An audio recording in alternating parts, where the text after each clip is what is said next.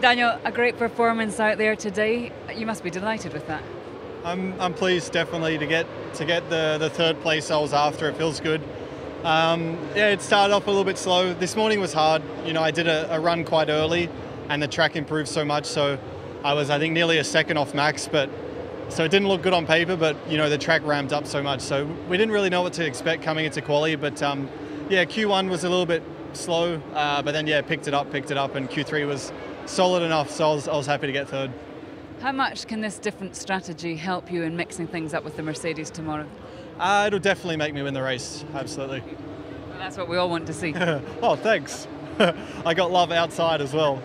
We'll see. I think it's just nice to do something different to them. You know, we know on the same equipment and everything, they're probably going to be quicker. So we feel it should make us go a little bit longer at the start, and then perhaps bring the race to us towards the end when our tyres might be a bit fresher. There's a small matter of a championship battle at stake. Do you get involved in that? Do you want to win this race? I mean, what is the sort of emotions that goes through your mind when you've got two people fighting out for their hopes and dreams? A lot of jealousy. I wish I was in their position. So, yeah, I mean, obviously they got, in a way, more pressure than us this weekend, but I'm kind of envious of the pressure they got. Obviously, it's a nice position to be in, but yeah, for me tomorrow, obviously, if the win's there, I'll go for it. There's going to be no holding back, but obviously there'll be that, you know, part of respect which you always got to have, and you know, obviously in their case there's a title on the line. But if they leave the door open and I think I can pass, then sure, I won't make it easy for them and let them sail into the sunset. They still might do that, but hopefully not. Well, Max, you looked so quick all weekend. How are you feeling about sixth?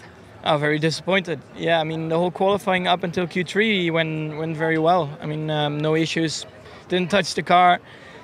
Yeah, and then first run in Q3, sector 1 was fine, nothing special. But then run sector 2, sorry, getting a bit confused there.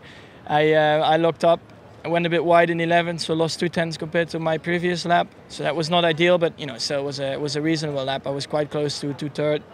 And then, you know, I went for it in my last run. Again, I was like 1.5 tenths up in sector 1. And then I arrived to the same corner again in 11, and I locked the outside wheel. So I just went, yeah, absolutely wide. And, you know, if I could do at least, you know, a decent turn 11, I would have easily picked up 1.5 tenths or something. And then it looks completely different, you know. So the pace was absolutely there. Just, yeah, I mean, a bit unfortunate from my side. I mean, I'm very disappointed in myself today. You've got this different strategy as well on both cars. Is that a strategy that would work better, obviously, if you were starting an awful lot further up, or is there still opportunities to be taken tomorrow? It would be, of course, much better to start third with such a tyre. I mean, now I got even more pressure from behind in the start, but, you know, we'll see. I think the Supersoft shouldn't be too bad in the start compared to an Ultra.